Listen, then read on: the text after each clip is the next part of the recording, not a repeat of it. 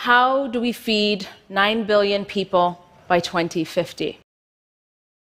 If we don't change anything, and we will go on in the way we are now consuming our food, then the next 40 years we need to produce as much food as we did over the last 8,000 years.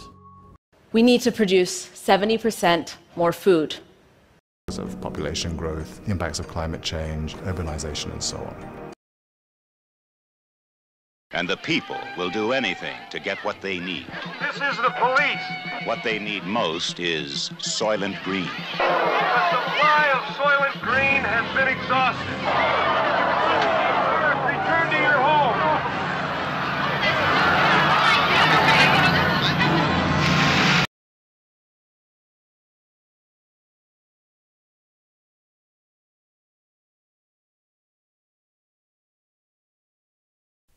Melbourne's food bowl has the capacity to feed 41% of the city.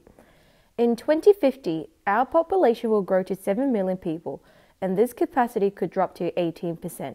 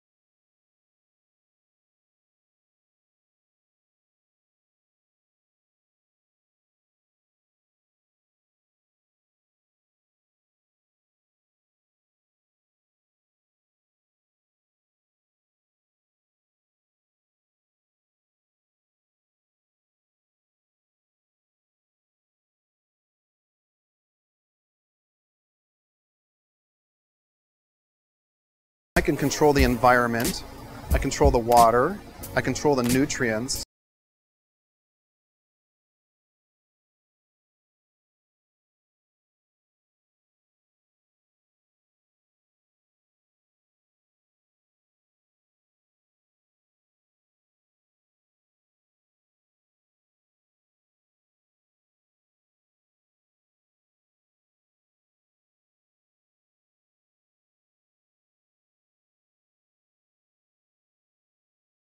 On the inside, automated towers of vegetables rotate like Ferris wheels in slow motion between a nutrient-infused bath below and the sun above. Each tower is powered by a gravity-fed water wheel.